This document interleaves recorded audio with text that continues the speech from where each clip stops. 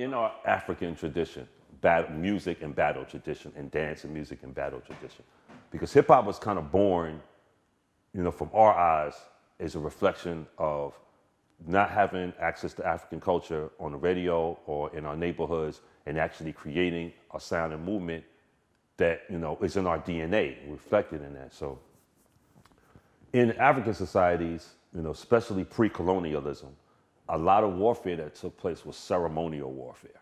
So let's say if your village had beef with another village, two villages would come together and they might first just send out the best dancers to just dance against each other, or the best musicians to play music against each other.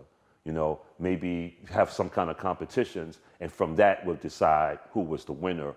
And that was an alternative than massive bloodshed. You know, that is an African tradition, was an African tradition. Post-colonialism, and that had to change. You know what I'm saying? So warfare in Africa, after when Shaka Zulu and them started making warfare in the Zulu nation, theirs was total war, brutal war, all-out war, because they had to match the warfare level that the Europeans was bringing to them. But before that, you know, it was more, we had a lot more ceremonial warfare.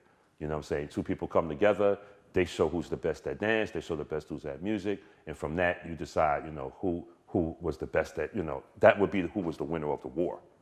And so in present day, what I saw at the beginning of hip hop, that there was a period of time when I lived in the projects in Brooklyn, that drummers would just come out in the summertime, and everybody would set up different drums from different communities and different neighborhoods, and they would play drums on the radio. Now at that time, there was, this is, man, I want to say 1979, 78, 79. You know, drummers come out playing, you know, I'm like, you know, maybe, you know, 10 years old or so, and you see them all outside the window. And at that time in New York, we had AM radio. So, you know, there wasn't, you know, the AM radio had the popular stations on it, and those stations played 80s music, late 70s, I'm talking early 80s. I want to say 80, 81.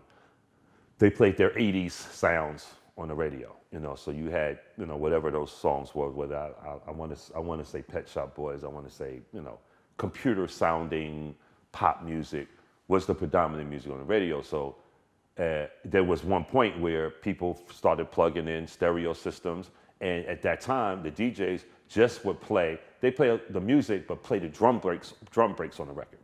And take the drum breaks on the record, the drums come on, here come the other drum, and then keep those drums alive, mixing those drums alive on two turntables. That became the next sound movement from the drummers who used to play outside. And so that became, you know, playing those drums, those electronic drums, or those drum breaks on those records, whether it be James Brown records or, you know, those sounds became the main sound. So that's, hip hop was kind of born for me from that sound, from hearing just those drums at night. Very similar to, if you put it in perspective, it could be, you know, 500 years ago, and it's still the sounds of drums at night, you know, moonlight, that whole kind of vibe. And so there's an African tradition that kind of, you know, was created that hip hop. And then from that, also is the tradition of the ceremonial warfare. So hip hop is like warrior music for us. You know, it might be ceremonial warfare, but breakdancing, or the elements of hip hop, even graffiti was battling. You know what I mean? Like certain people, you know, P13, OE, you write theirs, they were down with a certain crew. If you wanted to challenge them, you might write over their letters, but if you write over those letters, you are challenging them. You know what I'm saying? It's ceremonial warfare with art, you know, and hip hop, when hip hop, with the gang truce came in the Bronx, and hip hop was kind of born from that. It was a lot before that, in the 70s, there was a lot of gangs. You know, New York was gang driven. Heroin kind of killed the gang culture. Like the Warriors, like the movie The Warriors? Yo, it was like the Warriors, yo.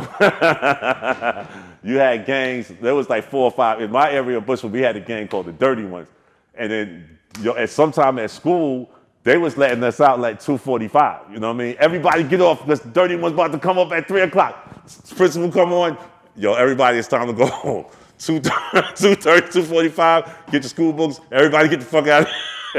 because the dirty one's about to come up.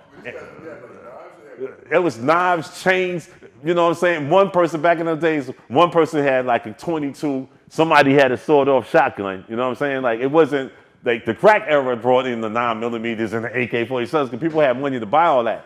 Back in those days, you know what I'm saying? One person had the 22, maybe somebody had something with tape on it, you know, and they would come up there and they might have a chain. Somebody had a couple of chains, bats, you know, bats was one of the main forces to use. You know, this was not ceremonial warfare. This was actual warfare. Gangs used to come in the 70s. Gangs used to come, big neighborhoods of gangs come together and fight. You know what I mean? Like, you know, some are 100 deep. You should watch, if you want to see a movie, go see The Education of Sonny Carson. That was some real warfare going on. Like that, it was a crazy time in New York. It was violent, and they would have big gang fights. My uncle was in the gang in Brooklyn, the biggest gang in Brooklyn, the Jolly Stompers. That's the gang that Mike Tyson was born from. My uncle was in that. And then, you know, the Jolly Stompers, which means I'm happy to stomp on your ass. If you had to describe what Jolly Stompers mean, and Mike Tyson is from that gang. You know what I'm saying? So whatever, you know what I mean? Like whatever they was about, I am happy to stomp on you. You know what I'm saying? And when there was gangs in the Bronx, you know, big gang battles. I mean, New York used to have huge gang fights. And in those fights, there was chain switchblades. That was real big back then. You know, they had to make that illegal in New York because so many people had a little switchblade. You press the button. You know, that was replaced in the mid 80s by what we called the 007, which is another knife that you popped out like this. Pop, you know.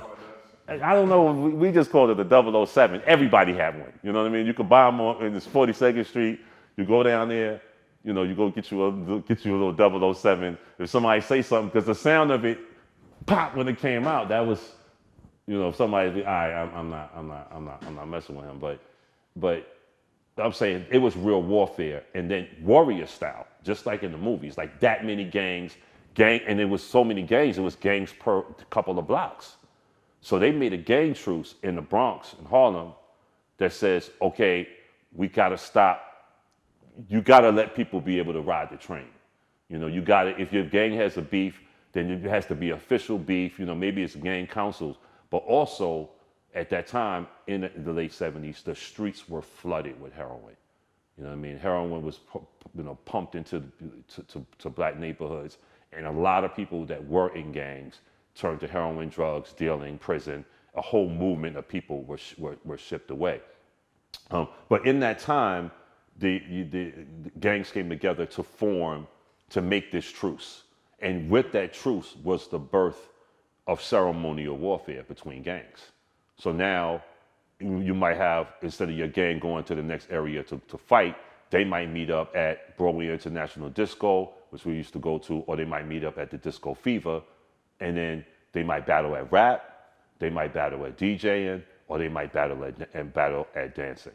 You know, like, and the same dudes who probably would have been shooting at you a little bit, now they dancing with you, whatever. So it did progressively kept the African tradition alive, which is instead of beating and killing each other, you know, so much in gang fights, let's try to make a more ceremonial style of warfare where maybe, you know, you could be better at this, or maybe, you know, to establish, you know, a pecking order where maybe now instead of y'all being the best shooters, then you the best dancers and break dancers and all that. Hip hop kind of was born. So it does have a warrior element to it. So whenever two people battle, to me, that's why I feel that, you know, if you're really hip hop, you feel like when somebody say battle, they are saying music, but they are saying like musically, I'm going to war with you, you know. And to me, that's what I felt the Just Blaze Swiss battle.